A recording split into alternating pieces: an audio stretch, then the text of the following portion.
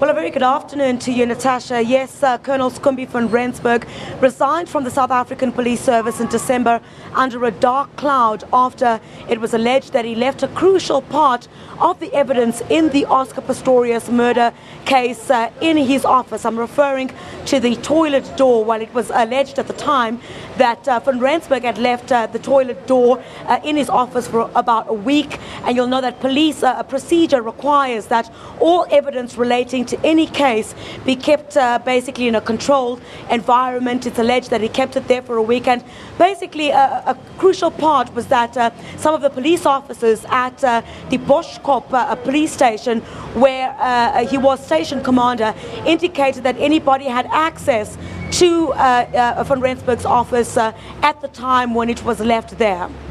Now, Griselda, a lot of emotion seen again in court this morning. We saw scenes of Pistorius weeping. So what was revealed in Schoombie van Rensburg's testimony so far that would trigger such emotion?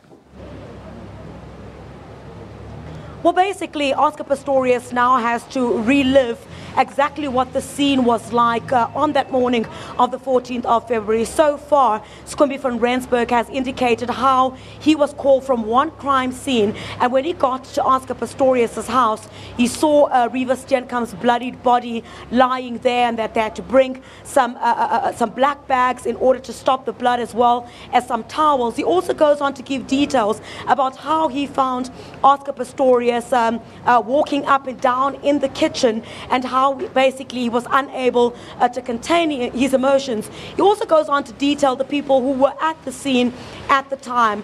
Basically, van Rensburg says that he was told when he arrived at the scene that Oscar Pistorius had asked Barry Stander, who is one of Oscar Pistorius' friends, who was one of the first people to arrive at the scene, that Oscar Pistorius had asked Barry Stander to take Reeva Steenkamp to the hospital.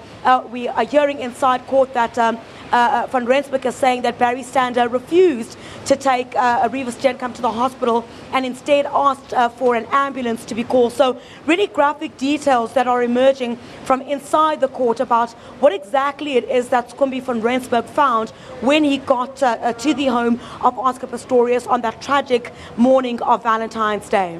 All right, Griselda, thank you very much. That's Griselda Lewis outside the North Gauteng High Court in Pretoria, covering that Oscar Pistorius trial for us.